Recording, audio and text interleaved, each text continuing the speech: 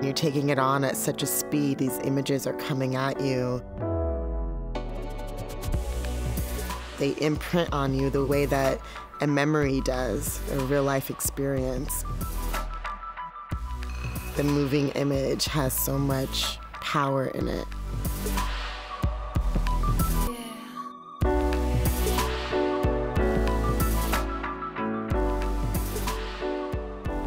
I did not grow up on films at all. I grew up in very small town USA. My parents were not film lovers. My mom watched a lot of TV, a lot of soap operas. I really grew up more in that realm. Those would be my influences. When I was younger, with the soap opera influence, was not about me wanting to create soap operas. I wanted to be in them.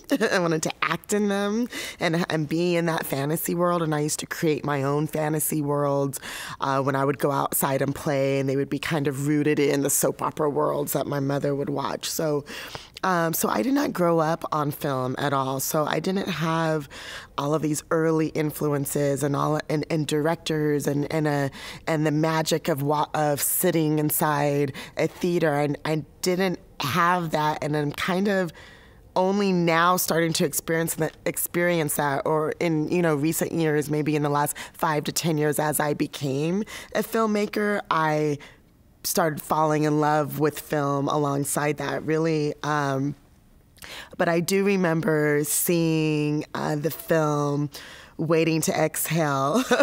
And I was like way too young to be seeing this film. Like, you were not, I think it was like rated R. I definitely wasn't 17. I remember being in the theater, watching it, and actually being really offended by it.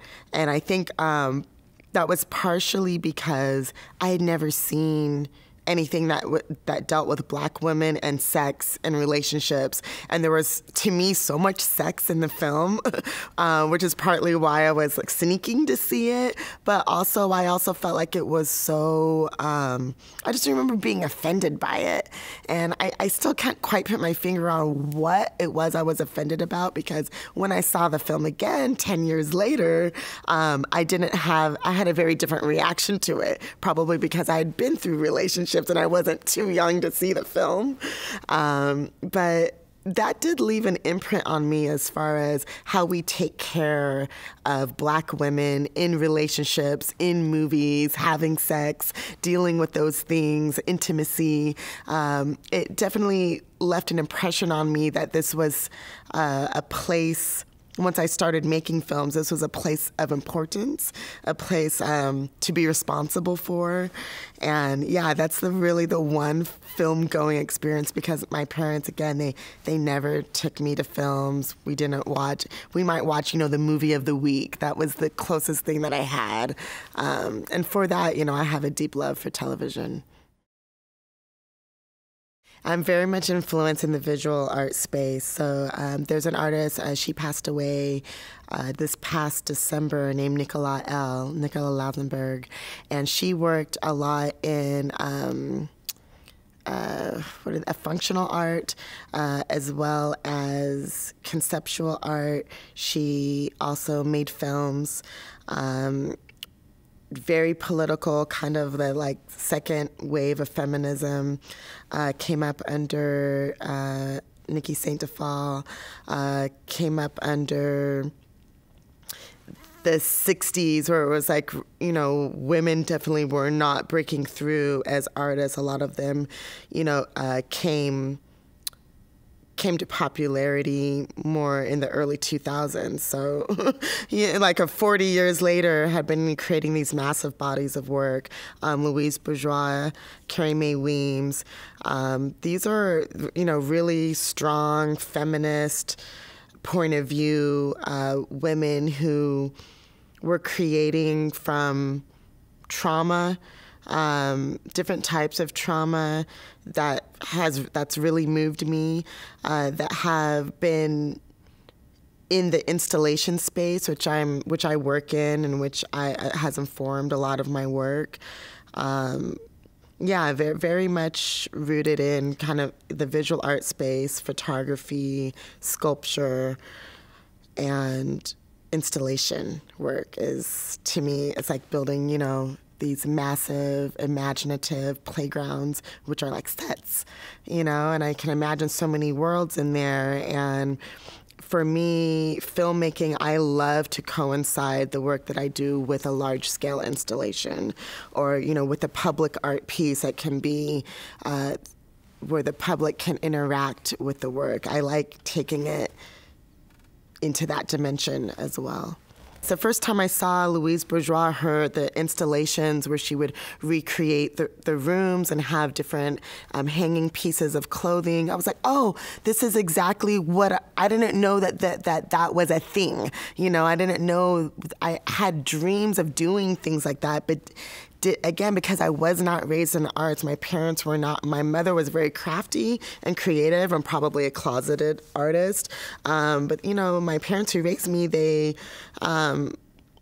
we never went to a museum. I had no exposure to these things, but they lived in me somehow. And then once I started to discover them, I was like, oh, it's like these artists kind of gave me permission that what was going on in my head wasn't this kind of wacky thing. It was actual real, this is a real thing. This is called a practice, and this is called an expression. And you, Numa, are called an artist, All of those things I did not know. I would have never called myself that, even though I was acting and writing from a very young age. So I realized it at the age of, I would say, 22, 23, that filmmaking was something that I'm passionate about. Again, I didn't grow up with it, but I always loved images since I was very young. I would collect images from magazines. If I saw a very striking image, I would tear out the page. Sometimes I would sneak because I'd be in the doctor's office or at the dentist. If I saw something in a magazine I would tear it out. And I quietly was collecting images and quietly building an aesthetic that way. I didn't know that that's what I was doing, but was always very drawn to that. And my good friend, Arthur Jaffa, when we met and I saw he had dozens of booklets, just like my little one that I had, where he was collecting images and kind of making these almost like esoteric scrapbooks with just things that he was drawn to or was examining. And I was doing the same thing in my own little quiet way. And that led me to photography. I got my first camera when I think I was 19 or 20, started experimenting with that. And then they started coming out with cameras that also did moving images. And so I started experimenting with that.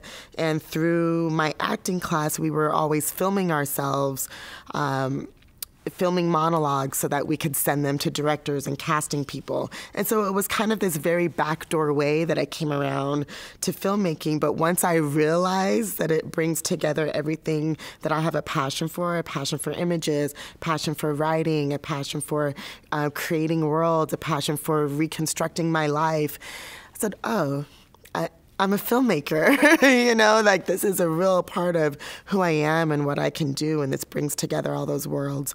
And yeah, I was about 22, 23, so it got real really fast, and then it was like, then I just really dove in to it. Shoot the rehearsal! Yeah, I definitely am always passing on that advice, like shoot the rehearsal, but also really just make your films, really. It's such a just like demand, I guess, that I'm trying to spread all the way around is we need more films in the canon. We need more of a volume. We need more things to archive, and it's going too slow.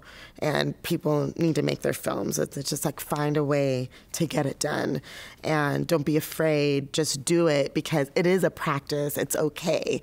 You can always keep going, and with every filmmaker, whether they approach it as a practice or not, if you look at their body of work, it certainly has been a practice. You've seen the ebbs and flows of it. You've seen, the rawness of their first films, versus something that becomes more polished or more mainstream, and then you've seen them go backwards, and you just see how it formulates in that way. But none of that can happen if you're not practicing, if you're not making your films. So that's just, just like get out of the idea that you're aspiring to do it or that you may eventually do it. It's like, even if you're in school, you can still do it, and yeah, just make your films. Yeah, we need more films.